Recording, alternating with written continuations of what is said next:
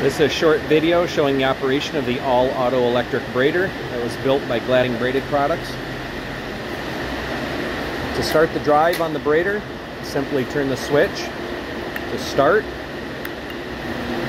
That will start our motor in operation. To engage the braider, we're going to lift up on what's called the shipper handle and engage the clutch mechanism, and the braider will start functioning.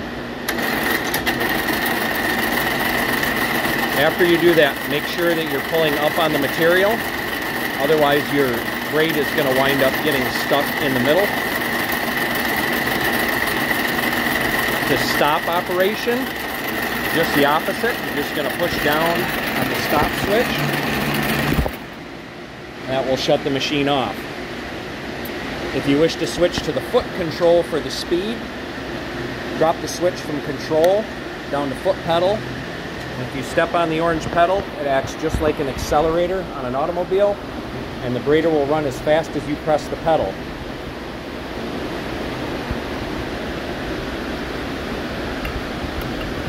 If you push start.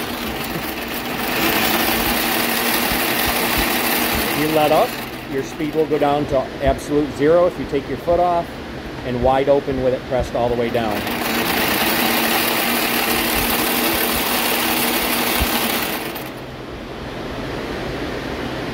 That's simple operation of the braider.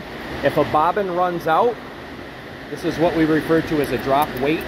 That weight will go down, hit the arm, and disengage the clutch mechanism. Therefore, the braider will not function no matter which mode it's in. It disengages the clutch, so the braider stops.